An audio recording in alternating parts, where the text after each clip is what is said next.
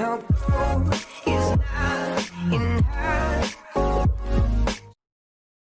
Welcome guys, welcome to this video. In this video what I want to do, in the last videos we worked with the user profile so we can update the user image, but we were putting the images in a single folder in the user image folder. So it's like all users images coming here.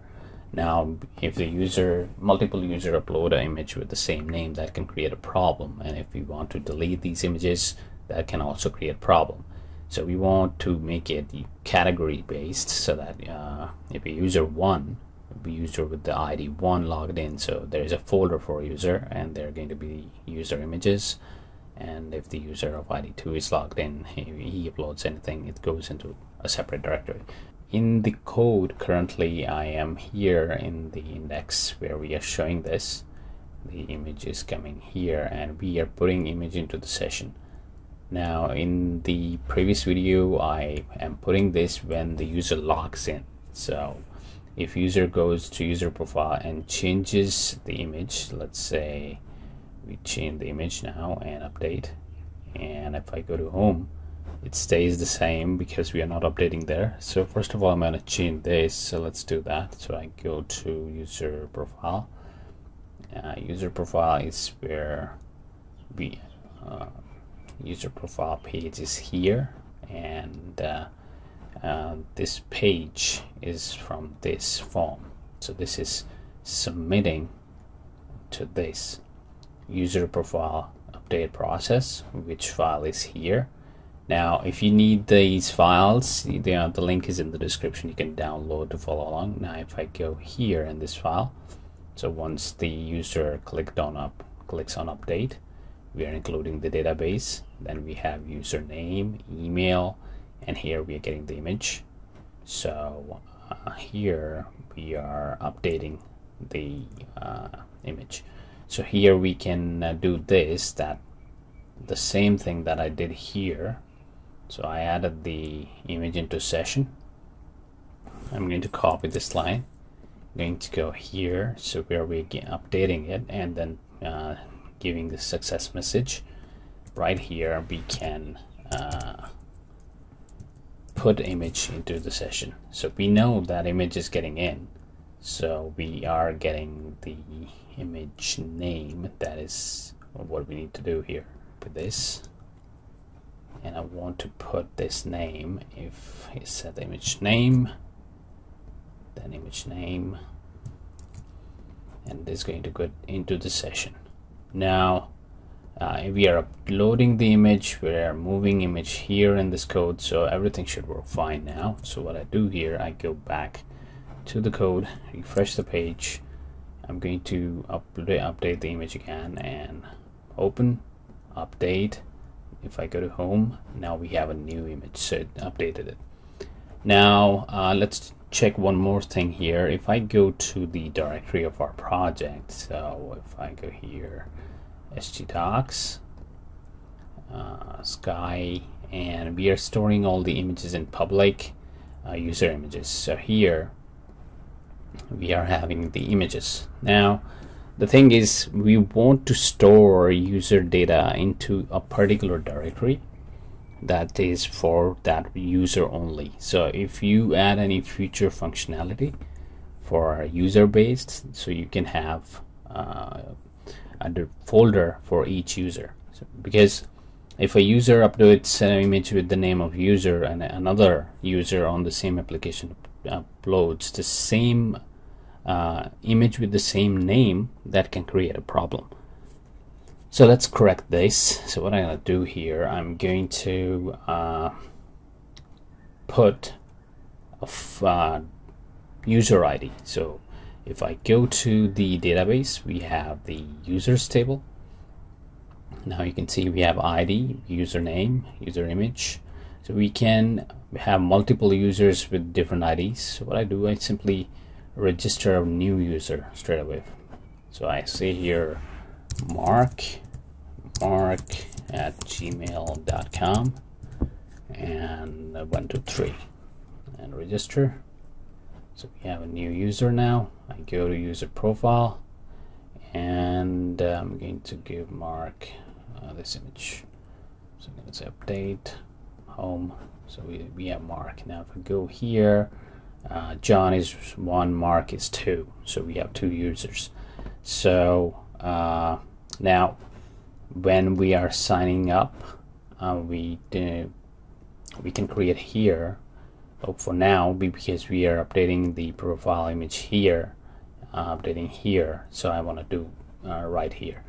So what I'm going to do, I'm going to put the user ID. So if you notice here in the code, let me show you. So we go to user profile, so user, we are getting the username, email, and then we are setting the image and updating it.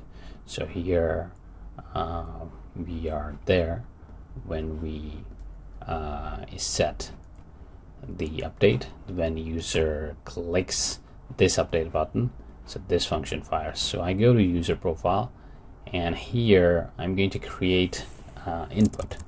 And what I'm going to do, I'm going to give it the ID. So I'm going to say div, alright, simply say input. Now this is going to be type hidden. Now we can use input of type hidden to pass some hidden data, that is, user won't be able to see it on the browser, but we can pass data through this. So I say here name is equal to user ID, and we also going to provide the value. So we already have the value coming, so you can see that we are inside the loop right now. And the way we are displaying the name in the form, if you remember, we are displaying the name and the email here by default when user comes to this page. So the same way we are going to pass the email, user ID. So I'm just gonna copy this, and I'm going to put it here, and just gonna pass ID. Alright, so if I see here our SQL query, we are selecting everything. We have star here, so we should be getting the ID. That's not going to be a problem in this case. And yeah, now I'm gonna save this. I'm going to go into the browser, and I'm going to refresh the page. Now I'm going to go and inspect this.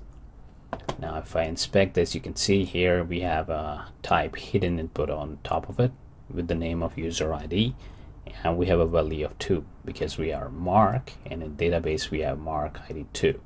So using this user ID name, we can get this value. So what I'm going to do, I'm going to copy this name, and I'm going to go into this process file where we are processing this, and I'm going to create a variable user. Now what do we want to do to make everything separate for each user? So when we upload the file, here we are setting the path, or we are calling it a file new name. So here I can do this, then I can say append and slash in it, and again dot, and inside we need to put user ID. So watch it carefully. We have public folder, then user images, then there's going to be a number which is going to be user ID. It's going to be a folder, and then inside we have the image. It is going to upload the image there. Here I go here and refresh. I'm going to select an image. I say open, update. Now it says failed to open, no such file or directory. Now this is something that we need to put a condition here. What happened is if I go to browser and go back, so inspect user value 2, so we are passing that, alright, you need to upload the image inside public user images, then user ID is 2, so number 2 folder, then image name. So the thing is, this folder is not present there, so we need to create it. So we can do this, so I'm going to check if this directory is present, as we need to avoid that error. So I'm going to just use a function is_dir, and this is a PHP function that checks if directory is present, and we need to pass the path to that directory. So we are going to pass till this point. All right, we're going to put inside it. Now we are going to check if this directory is not present, create this directory. So I am going to put this way. Now here I'm going to say mkdir. This is another function that creates the directory. Now we need to pass the path here and comma, then we're going to say 0777. Now this 0777 is the permission it is going to set to the directory so that we can access that directory without any problem. So let's do this. I'm going to put here slash as well and save this.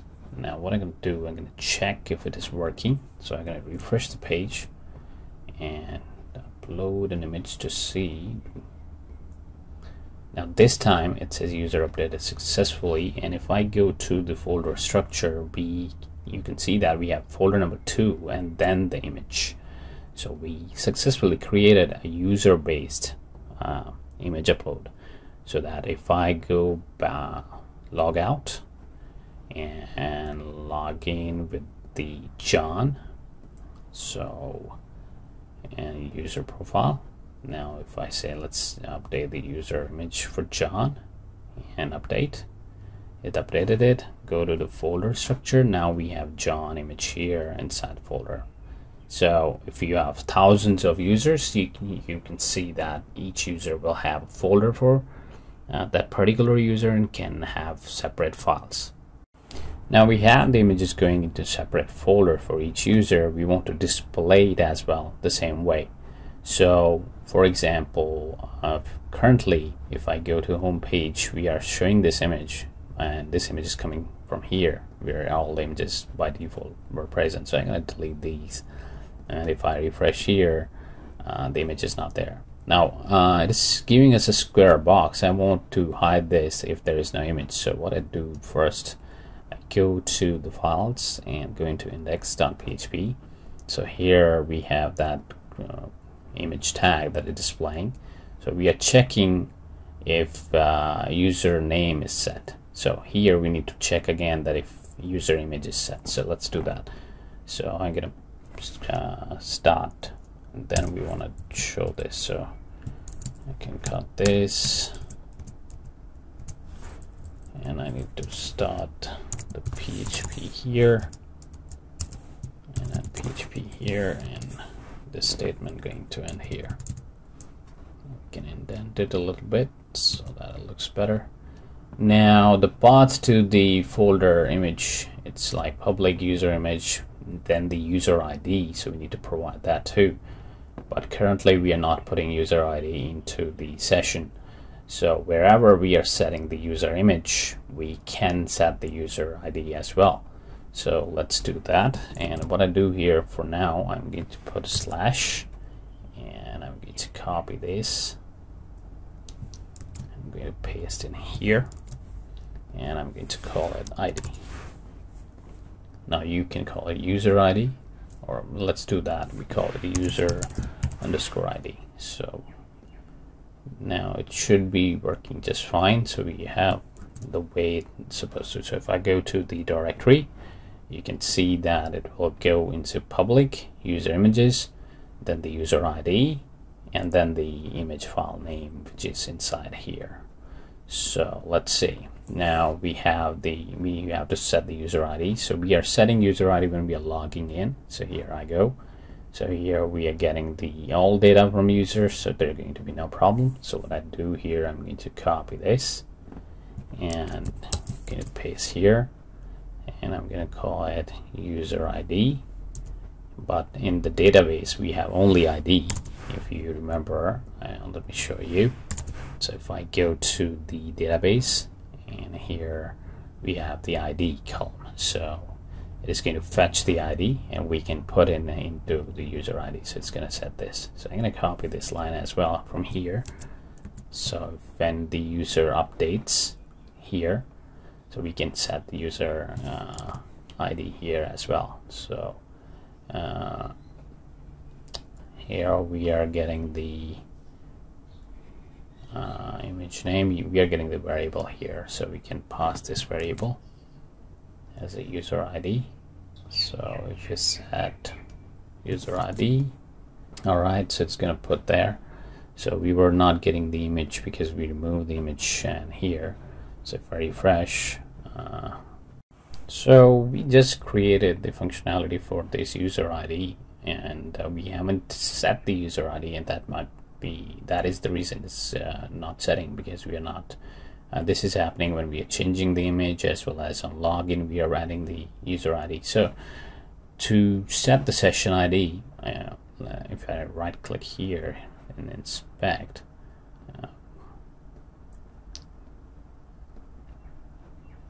you can see that undefined array key entered. So we don't have the session ID set. So we need to log in again. So I log out and log in, and then I go to John, log in. So we have the user image showing up here. Now if I go to the directory, and you can see that user image is coming from the folder.